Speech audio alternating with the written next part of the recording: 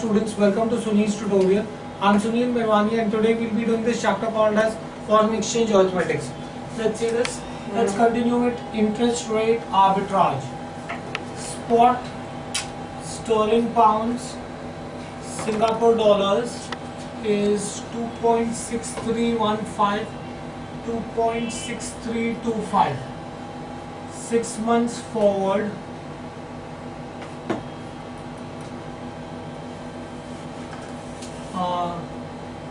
Sterling pounds, Singapore dollars is 2.6282 and 2.6292. Sterling pounds interest rate is 3.60, 3.80% per annum. Singapore dollars interest rate is 2.40, 2.60% per annum. The unique thing or what is different between the previous lecture and this lecture? In the previous lecture, they had given you two-way rates, but they hadn't given you two-way interest rates. They had given you currency two-way rates. They've given you bid and ask currency rates. Here, they've given you two-way interest rates also. That means they've given you the deposit rate and the lending rate. So if you deposit your money, this is the interest that bank is going to pay you, and if you take a loan from the bank, this is the interest that you will have to pay to the bank. The first rate is the deposit rate and the second rate is the lending rate. Now since two-way rates are given to you,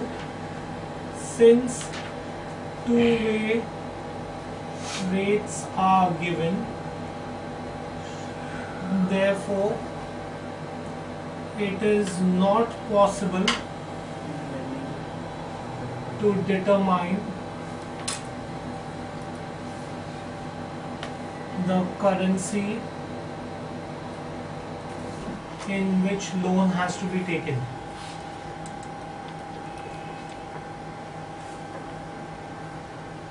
That means now you will have to show both the cases. You will have to take a loan in both the cases and find out where you can earn more.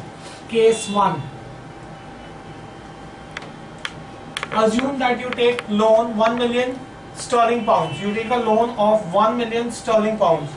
Assume borrowing 1 million sterling pounds. Right? So what will be my cost of borrowing? My cost of borrowing, I am taking a loan of 1 million. Now guys, careful. Sterling pound. The lending rate in sterling pound is 3.8%. I am borrowing in sterling pound, so my lending rate is going to be 3.8%. I am borrowing the money for 6 months. Someone get me my cost of borrowing, please. Is that 19,000 if I am not mistaken? Someone check that, please. 19,000. 19,000 sterling pounds. Right? Therefore, total amount payable at the end of 6 months is going to be 1 million plus 19,000. That is 1,019,000 sterling pounds. Right? Step 1. First you borrow the money. Transfer the money to Singapore. Right? Convert to Singapore dollars. Right? I have 1 million sterling pounds. Right? Guys, look at, since I'm going to transfer the money today, I have to consider the spot rate. Right? For 1 sterling pound, I'm getting 2.6315 Singapore dollars. First is the bid rate, the second is the ask rate. Bid is the buying rate, ask is the selling rate. If I'm going to convert sterling pounds to Singapore dollars, am I buying Singapore dollars or am I selling Singapore dollars? I'll be buying Singapore dollars, so I have to consider the bid rate. Right? I consider the bid rate, this is 2.6315. So this is 26315 Double zero. Yes. This is 26 lakh 31,500 Singapore dollars I will get. Invest in SGD. I have 26 lakh 31,500 Singapore dollars. I'm investing in Singapore.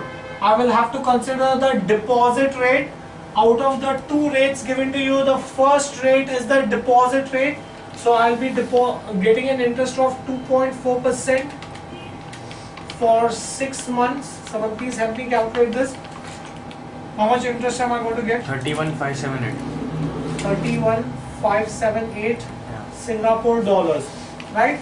If I'm getting an interest of 31,578 Singapore dollars, what is the total amount available? Total amount available at end of 6 months.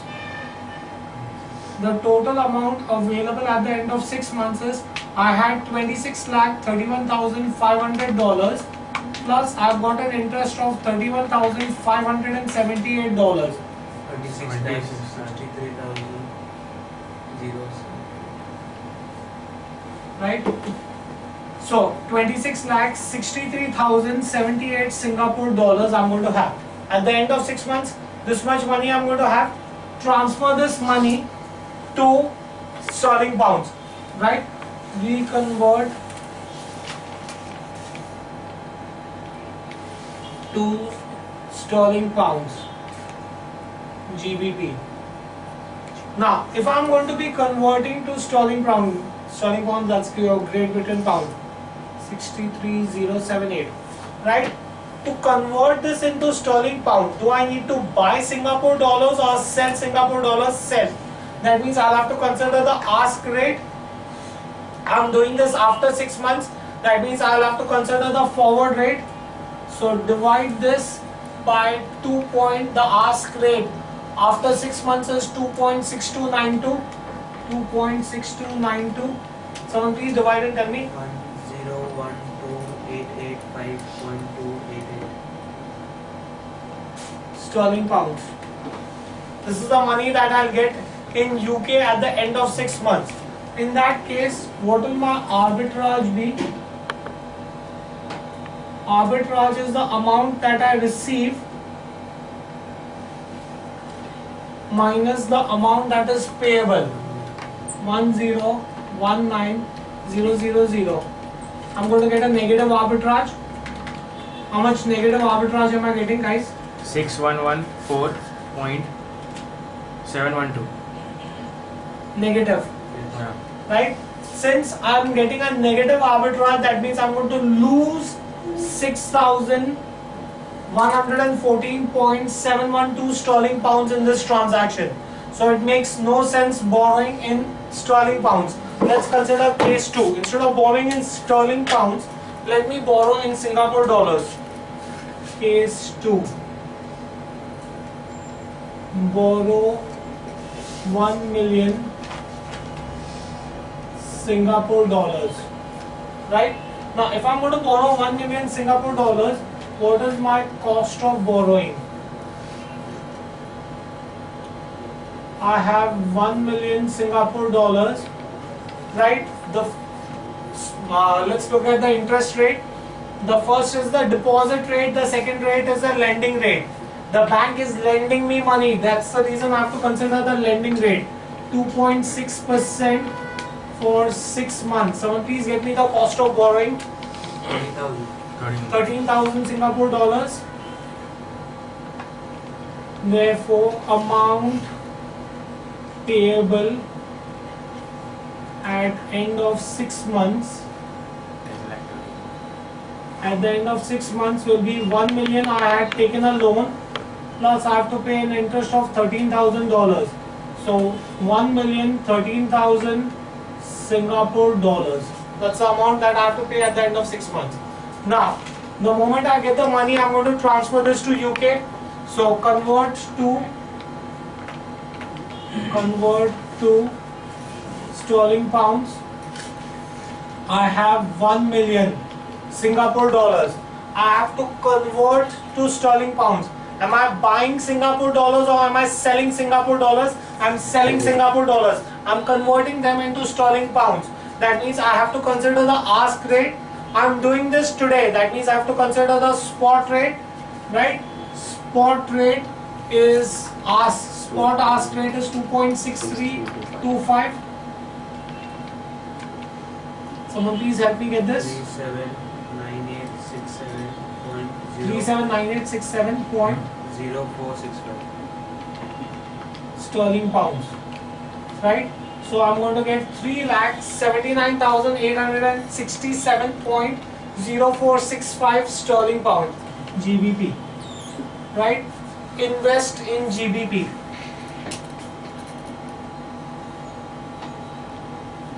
$3,79,867.0465.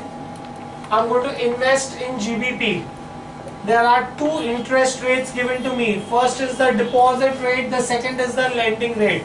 If I'm investing, I have to consider the deposit rate. So my deposit rate is 3.6%, and I need this for 6 months. I'm investing for 6 months. Someone please get me my 6,837.6068 sterling pounds. This is the interest that I'm going to get. Once I have this, that means what is the total amount? Total amount received at the end of 6 months. The total amount received at the end of 6 months is 3,79,867.0465 plus 3,69,000, and this is how much? Interest is 6,837.6068. Someone tell me how much am I getting?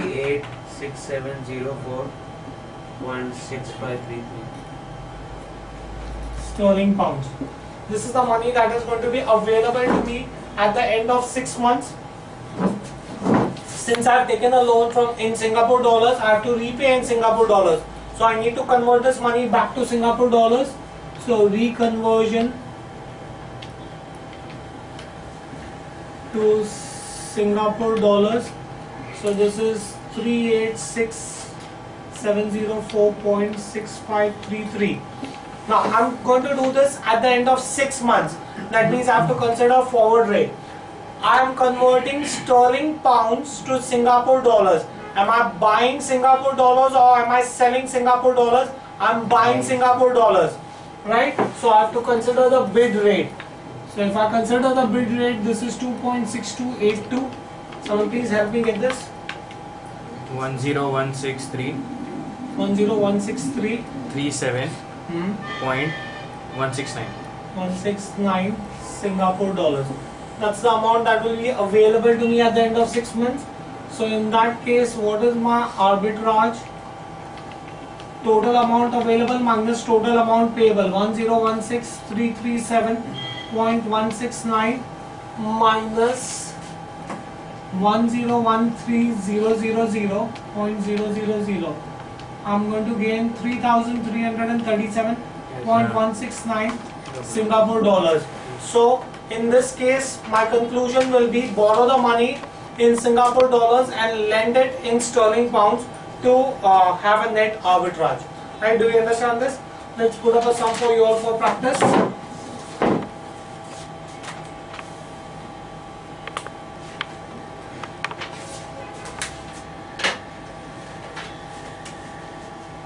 Let's put up a practice sum. USD INR